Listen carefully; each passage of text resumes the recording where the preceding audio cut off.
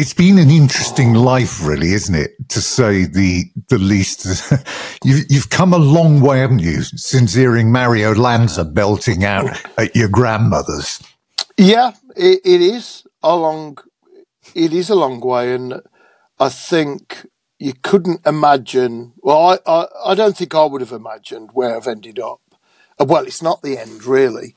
It's where I am on the journey, on this part of the journey. I wouldn't have thought that I'd be this age and still moving forward and doing something. When I was that kid listening to Mario Lanza and thinking, oh, I'd like to learn that song and sing it to my grandmother.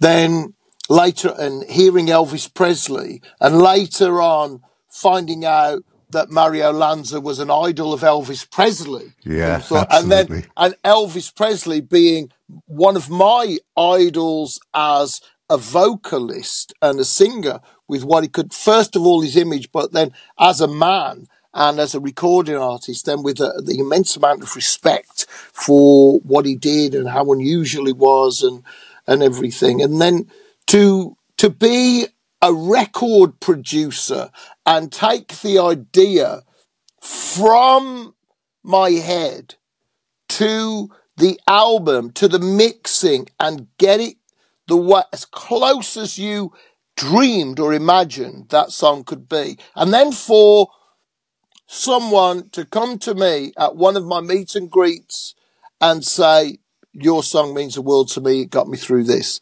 It's an incredible journey that I didn't expect. I wanted this journey in music, but I saw Ronnie James Dio, the late, very great legend of that we all know from Rainbow and Black Sabbath and his solo career. When I saw him at Birmingham Odeon, which no longer does shows, but every single band ever that was worth anything played there, from Iron Maiden, Metallica, Bon Jovi, Ozzy Osbourne, Diamond Head. Everybody played there. I never thought that from that moment that I'd be here where I am doing an interview about my life as I'm waiting to go on to a tour of Sweden and sing songs that I've written and celebrate my a past of Iron Maiden, who I saw 3 times at Birmingham Odeon. I never for a moment thought,